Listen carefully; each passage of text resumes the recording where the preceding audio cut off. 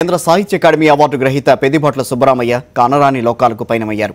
వందలాది కథలు నవలలతో తెలుగు సాహితీ లోకంలో ఓ వెలుగు వెలిగిన సుబ్బరామయ్య 8-10 వయసులో విజయవాడలో కన్నుమూశారు. సుబ్బరామయ్య మరణం సాహితీ లోకానికి తీరని లోటని పలువురు రచయితలు పేర్కొన్నారు.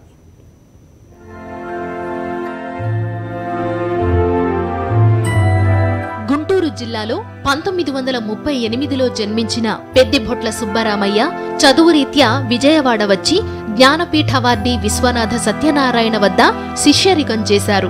ఆంధ్ర లయోలా కాలేజీలో లెక్చరర్గా 40 ఏళ్ల పాటు పనిచేసి 1996లో రిటైర్ అయ్యారు. మధ్యతరగతి కుటుంబాల్లోని జీవన వైవిధ్యాలను, కష్టాలను తన కథల్లో ప్రధాన ఇతివృత్తాలుగా చేసుకుని 200కు పైగా కథలు రాశారు సుబ్బరామయ్య.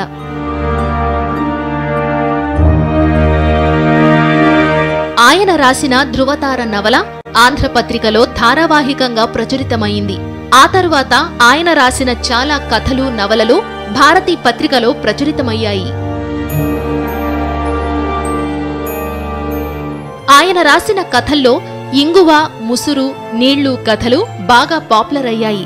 సునిశితమైన శైలిలో చక్కటి మానసిక విశ్లేషణలతో జీవితాలను లోతుగా చదివి మరీ పాత్రలను చిత్రీకరించేవారు సుబ్బరామయ్య.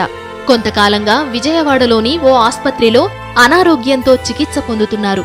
శుక్రవారం ఆయన తుదిశ్వాస విడిచారు. ఆయన మృతి పట్ల పలువురు సాహితీమూర్తులు, రచయితలు ప్రగాఢ సంతాపం వ్యక్తం చేశారు.